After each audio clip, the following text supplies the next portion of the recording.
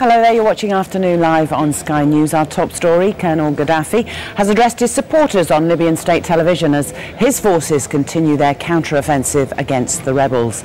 The Libyan leader warned that thousands of Libyans would die if the US or NATO intervened in the country. He said Libya would open its doors to an international investigation about the regime bombing civilians. Well, let's talk now to a documentary filmmaker who has an extraordinary insight into Colonel Gaddafi's life and state of mind. Dr Halla Diyab joins us live from Bristol. Afternoon to you. Tell us about your meetings with Colonel Gaddafi. I met Colonel Gaddafi in 2007 during our trip to Tripoli to film a documentary on the Italian occupation of Libya, and we met him in his tent in Sirte, where he's originally from. The meeting was about 2 hours, and it was extraordinary in a way that it was strange in the way that he dealt with us or treated us. He is very, he has this aggressive character, but yet he has some kind of power over people. We had to meet him on that night after a long wait. Like, we waited in the hotel for 1 month in Libya, and then when he decided to meet us, they called us at 4 o'clock a.m. in the morning to go and meet him. When you say some of his behaviour was strange, what sort of things did he do?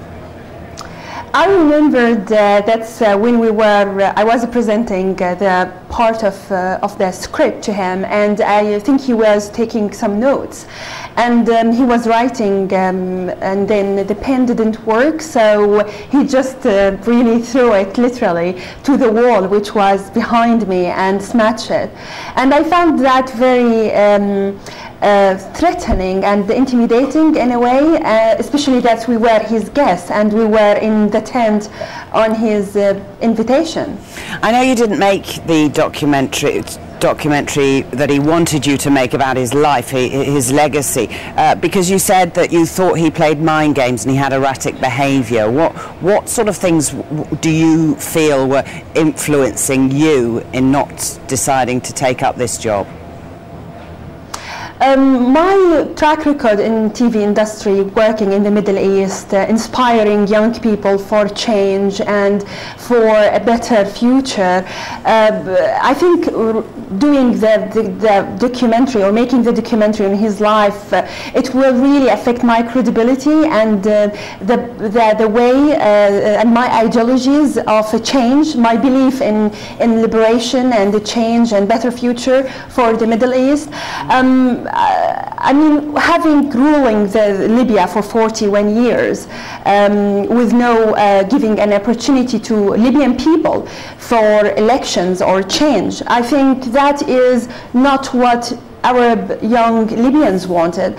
And by immortalizing this person, I think that I will not be giving the real truth to the young generation and to the young Libyans. Did you get a sense that there is a certain vanity about Colonel Gaddafi? I think I will be very frank. I think vanity is something has to do with more Arab culture. It has to do with the pride. But I think yes, he is. I mean, I read some of his books, and the way he even sometimes he questions Quran and he questions religion in a way that yes, he is very arrogant in the way he puts himself across. Dr Halla, do you think he will ever leave Libya because of the current unrest? I mean, knowing the state of mind and really working with that person, I have doubts that he will leave. I think that he knows that this is a transitional moment in the history of the Arab world and the whole world, and I don't think that he wants to be remembered as the leader who flew away or who really defeated, as he said in one of his interviews. He wanted to change into a legacy, and I think he will prefer to die in Libya, to be killed in Libya by people if they do that, than to run away. Dr. Halla, some of the TV addresses, we saw one today, it went on for over an hour at this conference that he was at, are rambling. He says some bizarre things, he makes some bizarre facial expressions. Do you think he is of sound mind? I think that we can't judge his mental stability or state of mind at this point. But I think that maybe he is, you know, when you live for 42 years as a powerful man, it's so difficult for him to believe that people will protest against him. People don't want to be him as a leader. Maybe, yes, maybe he is experiencing the shock and he doesn't want to believe it, and people around him feed this ego. And also seeing the interview of Saif Gaddafi, his son, he's still saying that he denying what happened in Libya. He denying what media has exported to people. He denied the truth. And this, I think, created a kind of confusion in the way Colonel Gaddafi is presenting himself to the world. One final point, you mentioned the sons there. Are they the main people that Colonel Gaddafi trusts? Are they his closest allies in the regime? Saif at certain point was doing a lot of things to take the lead in Libya.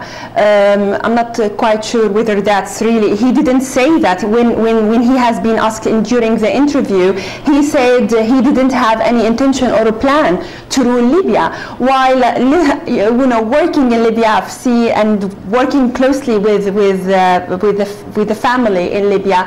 Gaddafi, the son of Gaddafi, Saif, he launched a TV station which called Mediterranean, through which he tried to promote himself as maybe the future leader of Libya.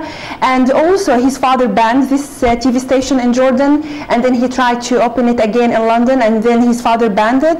Also his father banned a lot of media work that he did in Libya. So there was a tension, conflict between Saif and between his father, which Saif Gaddafi actually has denied in his latest interview. Very interesting. Thank you very much for your insight, Dr. Halla Diyab. Thank you. You're